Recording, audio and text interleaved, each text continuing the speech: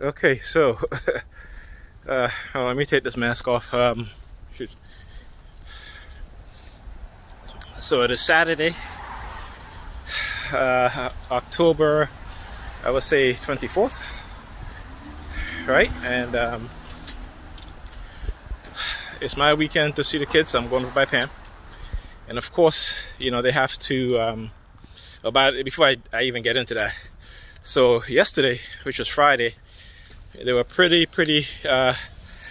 hectic in terms of the noise campaign, and we were monitoring the night before, doing it in a very subtle, sneaky way. Okay, and so today, getting ready to go by Pam, and my sister was leaving the house. Now, she had gotten dressed about, I would say an hour before I left, and she didn't leave because obviously she was waiting for me. Because this is what they're doing now. Whenever I go by Pam, they have my sister target me. So, I closed my bedroom door, got dressed, and just sitting there as I'm hearing her talking. Remember, it's a whole hour. She didn't leave, still waiting for me. And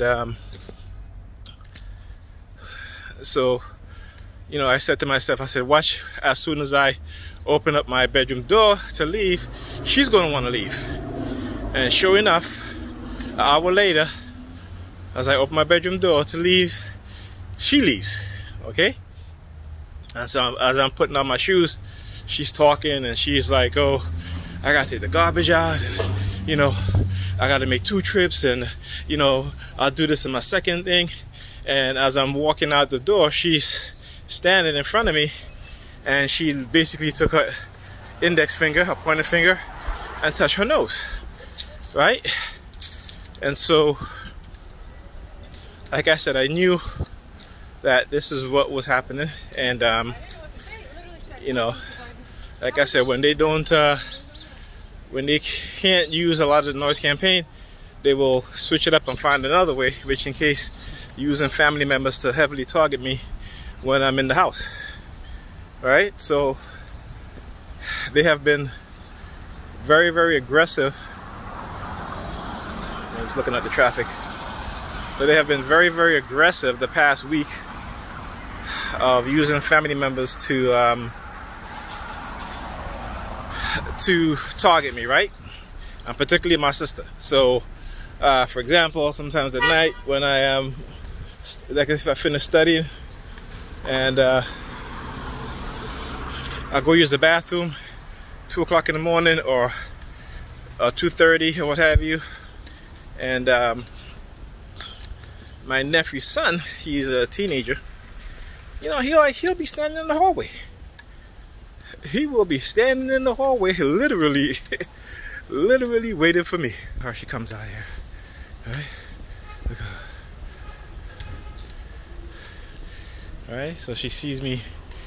She's standing right here, and then she sees me, and as I get close, she's just standing there now. She sees me, she starts walking, takes out her phone, stops right in front of me, and I guess she's vaping, that I be blowing that smoke, because she wasn't doing it before when she was standing there. I crossed the street and I saw her standing there, right? So anyway, yeah, so like I said,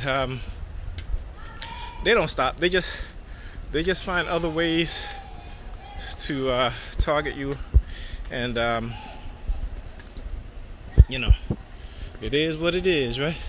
Look at them touching their face. Look at them trying to give me the middle finger, So anyway, yeah.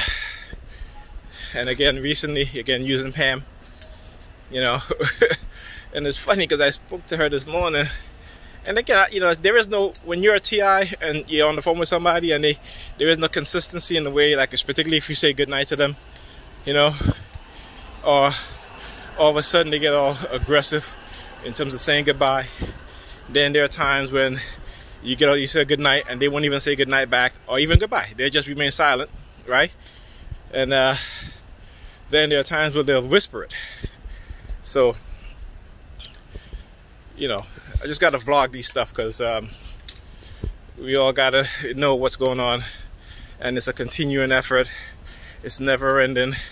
Though this week the targeting by police with the noise campaign, as well as fire trucks and ambulances, kind of was very subtle. But yesterday it was full on blast, right? Yesterday was Friday, so it was full on blast. And I think, you know, my sister doing that, what she did this morning as I was leaving, not this morning, but, you know, midday, you know, tapping her nose as I'm leaving the door, because again, I guess when I go by Pam, she's going to be heavily targeting me. And so they do that stuff to try to act as a deterrent. But again, you know, I've been in a relationship with Pam for 12 years. She's been targeting me 12 out of those years, right? And I never once got aggressive with her, even though she have gotten aggressive with me and actually hit me.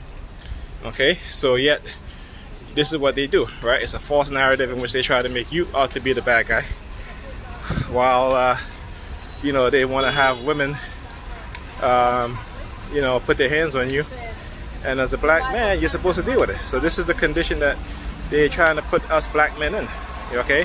And not just black men, but I'm just speaking for myself as a black man, because I see how a lot of women have treated black men recently, and you know, they do like the white people do. They generalize all black men because they had bad relationships with a few black men, and all of a sudden, you know, if 10% of the black men are bad, or in terms of relationship wise, you know, they'll be like, well, 90% are bad and 10% are good, you know. And that's the mentality, right? That's how white people generalize black people. If few black people are bad, they say every black people are bad, right? But this is what they do. Anyway, I'm getting on the bus.